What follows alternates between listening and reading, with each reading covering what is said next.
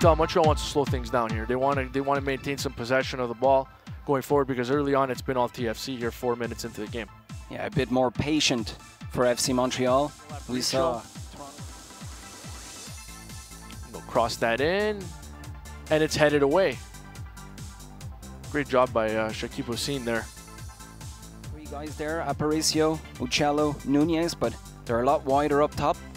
That's a nice ball. Hocine, that's a great first touch by Alessandro Ricci.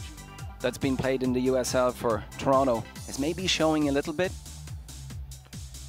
Chakib Hocine settles things down, gets it to his goaltender. Filion brings it back to Hocine, who does a nice little give and go with Hassoun Kamara. Mitchell Bringolf, players on the FC Montreal roster. Chakib Hocine, big boy. And that's a good pairing. Tall, lanky center half. Hocine got a smaller, stockier, very intelligent. Ricci and Dinkota, nice little pairing on the left side. I like the work together. Chakib Hocine, no panic, finds Belguendou. Or Mark Anthony Case, rather, excuse me. And there's Chakib Hocine. Oh, nice, and that's going to be a foul as well. Nice little pivot there. Hocine to protect the ball. Yeah, clever stuff. Used the body well, as we see. Some of the fans nice crowd here. Came in early. To Hassoun Kamara.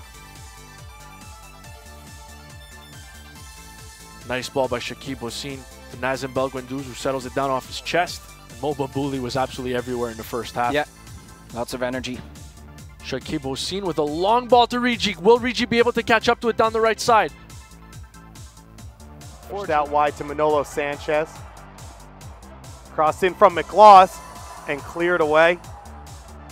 That one from the center back against Toronto FC 2 in the second game of the season, which was the best game of the season.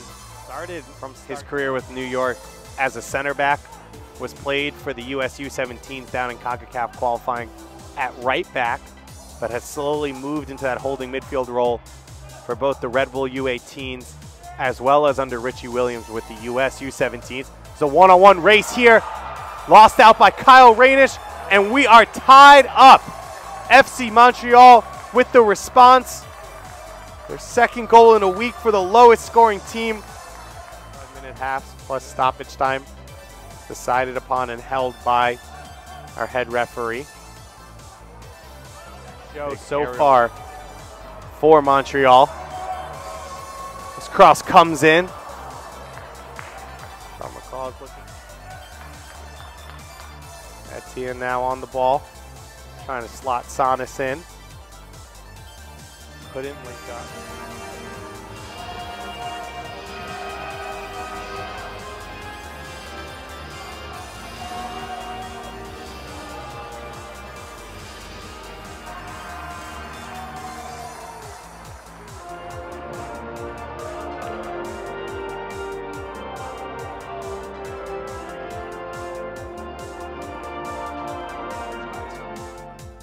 Get the sense that both sides are kind of feeling each other out still. Not very many great scoring opportunities for either side.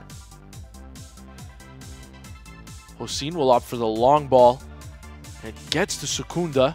He does well to get on the end. It is intercepted by Wilmington though. Hocine clears.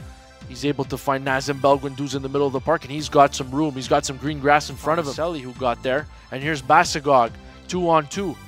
What can Wilmington do with this? But a nice play by Chakib Hocine to stop him in his tracks. These two players will take this free kick. See Chakib Hocine, Mele Temgia. The big boys are up in the box. Maybe try to get a header off it. Lajoie Gravel will chip it in. They'll look to, and a great save! Chakib Hocine got a head on it. Here's Nicholson. Played out wide. Basagog there will cross. Headed away by Hocine. And Nicholson is on the turf. First of the game by my count. They opt for the short corner. Here's Masudi. He'll get it to Chakib Hocine. Settles it down off his chest. Hocine with the cross. It goes right through the 6-yard box. Back to number 74, the defender. That's Temgua. And the ball is played ahead. History. They won the inaugural one in 1995. They went back to the final in 2011. So Here's George Davis the fourth. Now Ownby plays it off to Asante. Asante making a run and just held on into it a little bit too long and had it poked away. League news and interactive content. Again, become a fan of the USL on Facebook. And that ball is cleared away. And Taylor hesitated to get that first goal with Montreal struggling the way they are this season. Here's Yaisley, and he had it poked away. Good stab that time at knocking the ball away. That ball is cleared away by Richmond. So a great opportunity a moment ago for Kasher as he rattled the crossbar. Yeah, and I would say that's the first time this game we've seen. That's what you got to try and capitalize on, putting some pressure on. Yeah, it wasn't a bad ball from front. Oh, here's a good ball.